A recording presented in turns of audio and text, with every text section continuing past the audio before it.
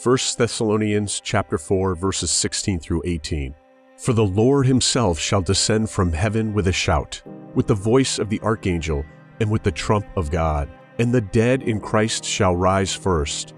Then we, which are alive and remain, shall be caught up together with them in the clouds, to meet the Lord in the air.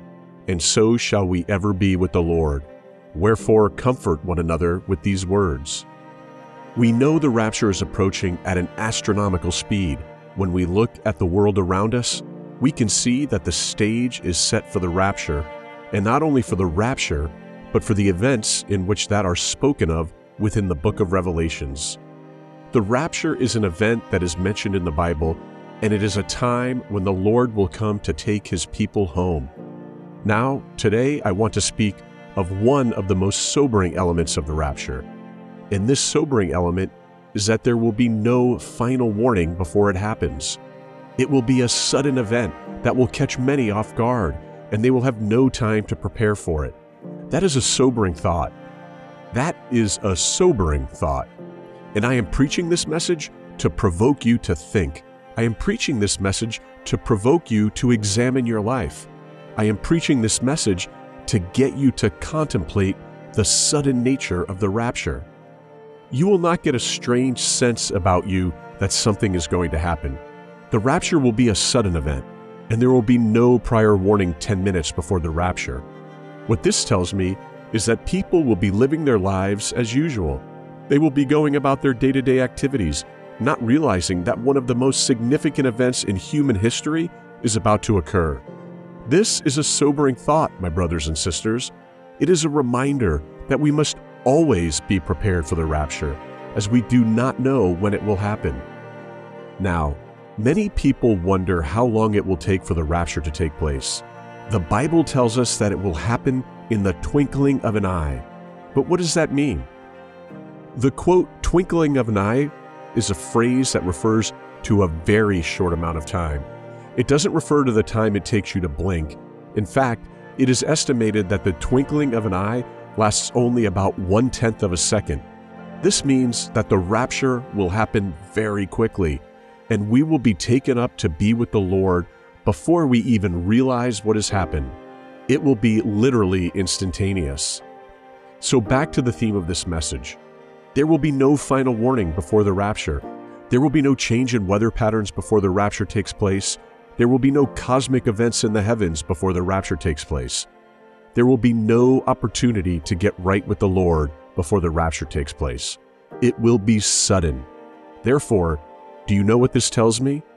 This tells me that people will be living their normal lives. People will be living their day-to-day experiences. Adulterers will be committing adultery. Fornicators will be committing fornication. Liars will be lying. The sexually immoral will be committing sexual immorality. The proud will be walking towards destruction. Those who are involved with lasciviousness, idolatry, witchcraft, hatred, variance, emulsions, wrath, strife, seditions, heresies, will be doing just that. And in the same breath, those who are the sheep of God, those who know his voice, those who love the Lord and obey his commands, will be doing just that.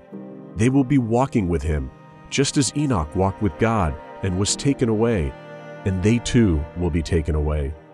The Bible tells us to work out our salvation with fear and trembling. It does not say work for your salvation, but rather work it out. In other words, be serious with it. Treat it with the seriousness it deserves, and those who will be taken in the rapture will be doing just that. They will be working out their salvation with fear and trembling. So this is my question for you today. How are you living your life today? What is the day-to-day activities of your life? Are you a person who, like Job, can be described as upright and blameless? Or are you someone who has a secret life that no one knows about? Are you like Moses, who is described as a servant of the Lord? Or are you self-seeking and self-centered? When the rapture takes place, people will be doing what they always do. Those who go out to immoral clubs on a regular basis will be doing what they always do. Those who fellowship in the house of the Lord on a weekly basis will be doing what they always do. Those who live secret lives will be living their secret lives. Those who are upright and are looking for the coming of the Lord will be doing just that. So, allow me to ask you this question. What is your day-to-day life? The Bible tells us that there are two things a Christian should be doing in their day-to-day life. Hebrews chapter 12, verse 14. Pursue peace with all people and holiness, without which no one will see the Lord. Peace with all people and holiness is something that can be pursued, followed, chased, and sought after. And if your conscience is speaking to you right now, listen. If you are not right with the Lord, listen to your conscience as it speaks to you. Revelation chapter 3, verse 20. Behold, I stand at the door and knock. If any man hear my voice and open the door, I will come into him and will sup with him, and he with me. The concept of Jesus at the door pertains to both sinners and saints equally.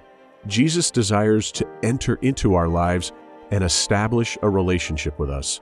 No matter what your sin is today, no matter what pit of sin you are in today, regardless of the filth and worldliness you are involved in today, right now, Jesus is knocking at your door today. You haven't committed the unforgivable sin. Why are you avoiding God? Ask for forgiveness. He is a God that forgives. Why are you avoiding Him? Why are you living in uncertainty regarding the rapture when you can speak to your Lord right now, wherever you are, and ask for forgiveness and place your faith in the finished work of Christ Jesus on the cross?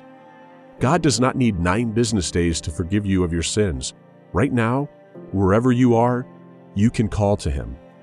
Let us stop looking at the sudden nature of the rapture for a moment and look at how suddenly a person can leave this world.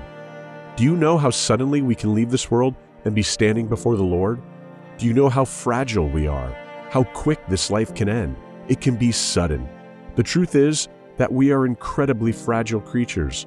Our bodies can be here 1 second and gone the next. And this is something that we need to be mindful of at all times. The truth is death is not an accident, but rather an appointment. Hebrews chapter 9, verse 27. And as it is appointed unto men once to die, but after this the judgment. However, no one knows when their appointment is. So, this sermon goes beyond being applicable to the day of the rapture. It can be applicable to life in general, for none of us know when our last day on this earth will be, or how long we have left. How are we living our lives? Now, for the rest of this sermon, I want to encourage and comfort you, because the Bible says, 1 Thessalonians chapter 4, verse 18, Wherefore, comfort one another with these words. This is a powerful statement from the Apostle Paul, and it has a deep meaning for all of us. The context of this verse is important. In the preceding verses, Paul is talking about the rapture of the living saints and the resurrection of the dead. He tells the Thessalonians that those who have died in Christ will rise again and be reunited with Him. This was a message of hope for the early Christians who were facing persecution and hardship. 1 Corinthians chapter 15, verses 51 through 54. Behold, I shew you a mystery. We shall not all sleep, but we shall all be changed, in a moment, in the twinkling of an eye, at the last trump. For the trumpet shall sound, and the dead shall be raised incorruptible, and we shall be changed. For this corruptible must put on incorruption, and this mortal must put on immortality. So, when this corruptible shall have put on incorruption, and this mortal shall have put on immortality, then shall be brought to pass the saying that is written, Death is swallowed up in victory. The truth is that when the time of the rapture comes, we will be changed, but the change will be removing the old self, the earthly self, and we will be given a glorious body. Philippians chapter 3, verse 20 through 21. For our conversation is in heaven, from whence also we look for the Savior, the Lord Jesus Christ, who shall change our vile body, that it may be fashioned like unto his glorious body, according to the working whereby he is able even to subdue all things unto himself. Our old self would be changed, and that is what Paul said in 1 Corinthians chapter 15, verse 53. For the perishable must be clothed with the imperishable, and the mortal with immortality. What a wonderful promise that is! Can you imagine having a body that is no longer subject to the effects of time and aging? A body that is free from disease and sickness, pain and suffering. A body that is perfectly suited for the eternal life that God has prepared for us. This new body you will not have any sickness. Isn't that amazing? If you have ever struggled with your health, you will know how wonderful this will be. I've seen people go down the long corridor of deterioration, when bit by bit they begin to lose their faculties, and layer by layer they are stripped of their health. That's what sickness can do. But this body will have no sickness, no pain, no sickness, no deterioration, no medicine required, no hospitals required. If you are a young man or a young woman who is 100% healthy, this won't truly excite you like someone who has suffered with their health or someone who has seen their body age and deteriorate and not do what it used to be able to do. The Bible tells us that our bodies are currently subject to decay and mortality, but that in Christ, we have the promise of a new and perfect body. So, brothers and sisters, let us look forward with great anticipation to the day when we will receive our new glorified bodies. Let us live our lives with the knowledge that this world is not our home and that we have a glorious future ahead of us. And let us encourage one another with the hope that we have in Christ, knowing that nothing in this world can compare to the wonderful new body that awaits us in heaven. Look forward to the rapture. Live each day as if you will see the Lord today. Work out your salvation with fear and trembling. Hebrews chapter 12, verse 14. Pursue peace with all people and holiness, without which no one will see the Lord.